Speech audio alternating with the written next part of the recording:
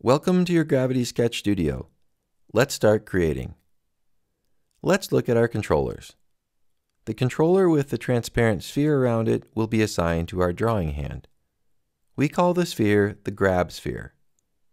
The controller with the time on the handle will be assigned to our non-drawing hand. To begin sketching, pull the index trigger on the front of your drawing hand controller and move your arm in space.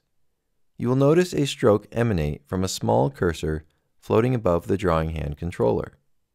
The stroke you just created is an object and can also be moved and edited. To move it, touch the grab sphere to the line you have just drawn until it highlights in red. Then squeeze and hold the hand trigger on the side of your controller. Moving your controller will move the object. To place the object, simply let go of the hand trigger. If for any reason you want to go back one step, simply press the red back button. To delete an object, use the grab sphere to select the object, then press and hold the hand trigger. While holding, press the red delete button on the drawing hand. To change the color of an object, grab the object with the grab sphere and hand trigger, and then press the color wheel button and select a color. To edit a curve you've created, grab the curve with the grab sphere and press the blue button on your non-drawing hand. You will see a series of points along your curve.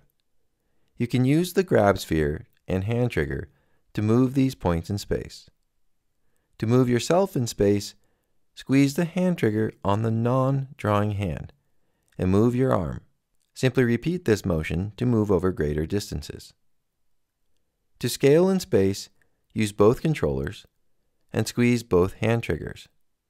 Bringing your arms together will scale you up, and pulling them apart will scale you down.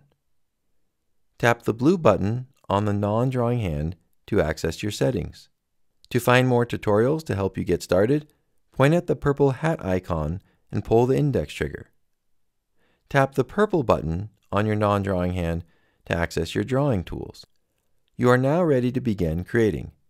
Take your time to explore the various options, tools, and menus.